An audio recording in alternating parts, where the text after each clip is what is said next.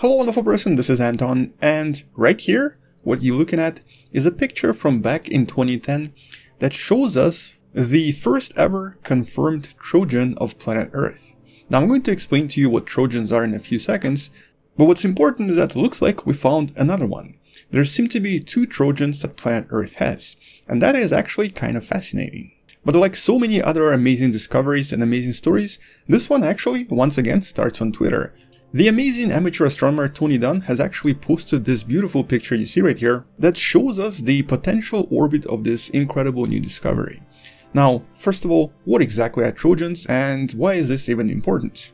Like so many other unusual objects in the solar system, Trojans are a type of an asteroid. Although more specifically they're known as minor planets. And if I were to select some of them right here, you would see there's actually quite a lot of them placed in the orbit of Jupiter, or essentially sharing the orbit with Jupiter. And if you ever want to see the total list of these over 9,000 objects, it's actually in the description below. There are quite a lot of them and they all have very different properties. But those are only the Jupiter's Trojans we've discovered so far. In reality there are millions and millions of them, and a lot of them are still hidden. And every planet has their own Trojans. The objects that essentially share the orbit of the planet by getting stuck in these relatively stable points known as Lagrange points.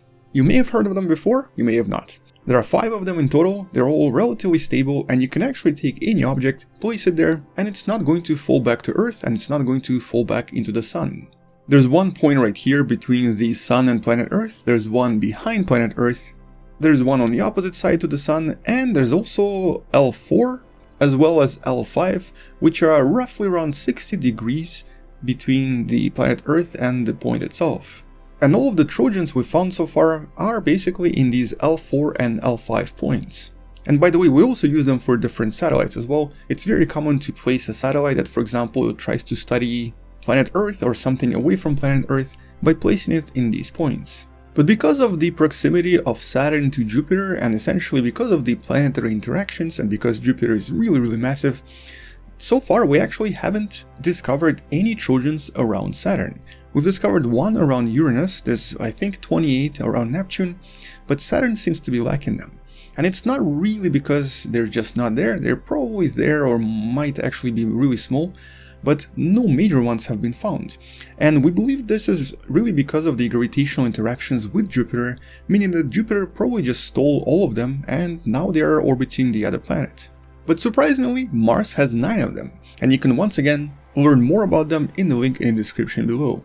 And that means that Earth has to have some too. Earth is more massive, it also has quite a lot of asteroids approaching it once in a while, so there have to be more Trojans hiding somewhere in there. This is what most scientists believe, and this is what a lot of professional and amateur astronomers have been trying to discover for years now.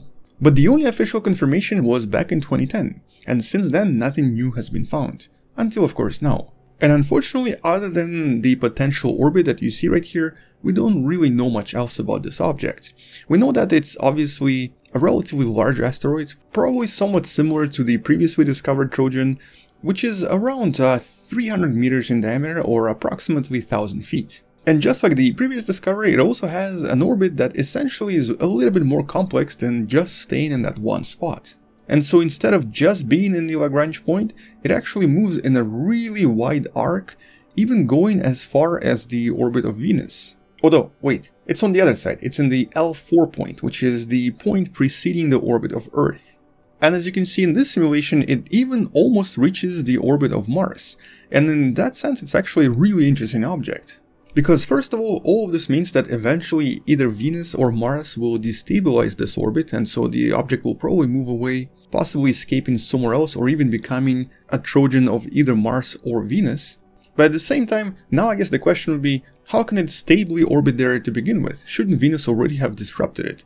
And well, remember, this is a two-dimensional image. In reality, this object also has a really high inclination, meaning that it goes below and above the solar system plane, thus never really coming too close to Venus or Mars. And this is also one of the main reasons why it's somewhat difficult to find these objects. They move across the night skies quite a lot and quite unpredictably. while at the same time they're usually in the location where the sun has a tendency to cover their presence. So it's very difficult to find these objects from planet Earth, and one of the best ways for us to try to find more of them would be to actually look at the orbit of planet Earth from another planet. Although obviously that's not something we can currently do just yet.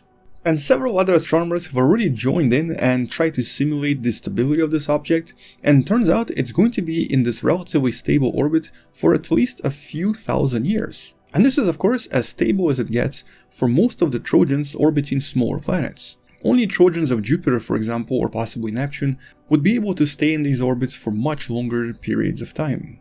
So for example, the first ever discovered Trojan is expected to stay in this orbit for probably about maximum 18,000 years before it gets captured by something else or possibly collides with something.